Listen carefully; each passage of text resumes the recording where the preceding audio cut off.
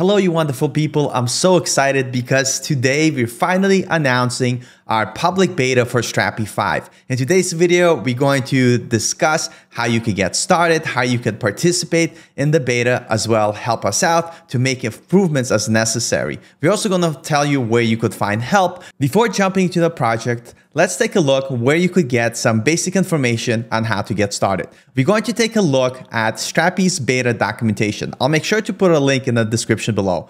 Please note, this is work in progress because this is still our first public beta. With that being said, when you're looking to try out Strapi 5, we suggest that you focus on brand new project that you're just looking to start so you could explore Strapi 5, try it out, and give us some feedback. We currently don't recommend taking your existing Strapi 4 project and looking to migrate it to Strapi 5 just yet. You could take a look at the documentation to see some of the awesome features that are available, including draft and published. We also are replacing the Entity Service API with Document Service API that you could read more about here, as well as a simplified REST API response that a lot of you were asking for, including our upgrade tool. And very important, make sure that you see the list of breaking changes. With every new major release, there might be some breaking changes that were introduced to make the current version of Strapi much better. If you're looking to migrate your Strapi 4 application to Strapi 5, we don't recommend that you do it at this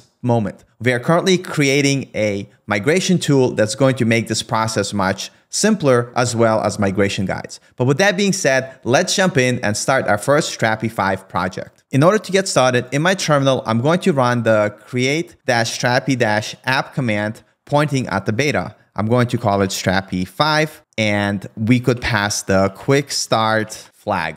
This is going to go ahead and set up our application. Once everything installed, you're going to be greeted with the Strapi welcome screen. Go ahead and create your first admin user. I'm going to type in my email as well as a super secure password that nobody will guess. Definitely not monkey1234. Once you click enter, you'll be greeted by the dashboard. Nice. Now we're going to navigate to our content type builder and create a new collection type. I'm going to create a post and an author. Here you could see the collection types that I just created off screen. We have our author, which includes some basic information like my first name, my bio, including my avatar, and we have our post, which includes a basic blog post, including a relationship to an author. One thing that you're gonna notice, we now have our draft and publish tab. If you click on published, you will see the current article that is published. And under the draft tab, you could make changes to your articles. For instance, maybe I don't need any of this other content. I could delete it and click save. Now we're going to have a modified post and a published post. If I take a look, we see our original published content, but if we go to draft, we could see that our draft has been modified, but not yet published. I'm not gonna go ahead and publish it. I'm gonna leave it as is. Now, we did mention the return response. So let's take a look what it looks like.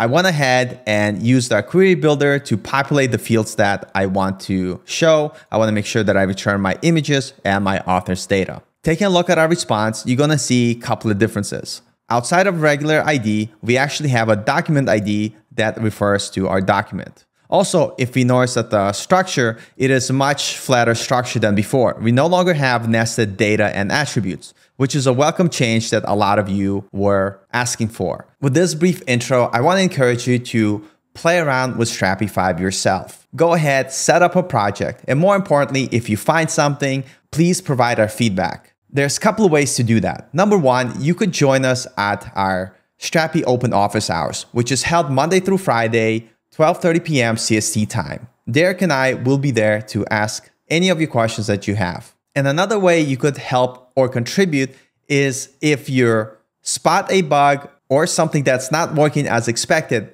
go ahead to Strapi's GitHub and create a new issue under issues. I'll put the exact link in the description below, but just keep in mind when creating a new issue, please make sure that you fill out all the information as necessary. It greatly helps us to make sure that we could address the issue in a timely manner. Thanks for watching the video and go try out Strapi 5. Without you, the community, Strapi would not be what it is today. And remember, any issues that you have, please go ahead and create a bug report or join us in open office hours Monday through Friday to Give us all your feedback so we could make this beta launch the best that it can be. But with that being said, I'll see you in the next one.